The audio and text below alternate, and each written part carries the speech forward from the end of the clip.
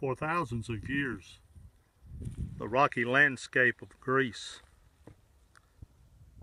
has provided very little in the way of agriculture for its people, at least very little of the type of agriculture you would see in a place like Egypt or Mesopotamia.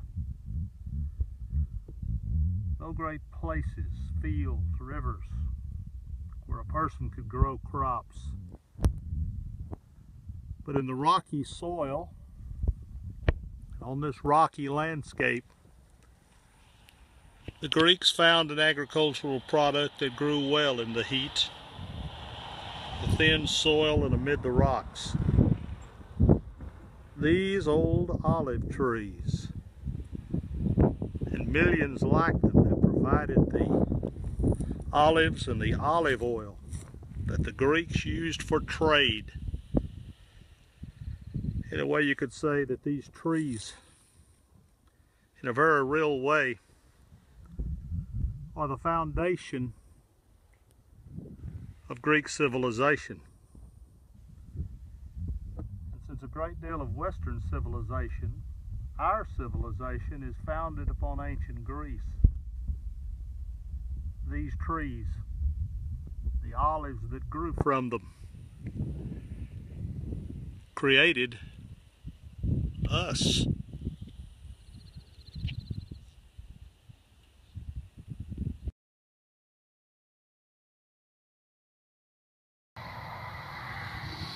Here in one place, we can easily see the two agricultural products that created and sustained Greece through its long history.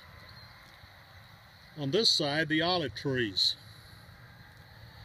For thousands of years, the olive trees of the Greeks have produced not only the edible olive,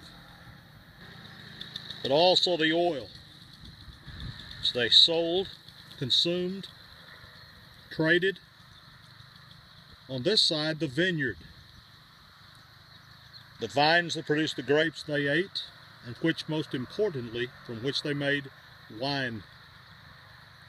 They still obviously sustain themselves the same way. Greece's two great agricultural products: olive oil and wine.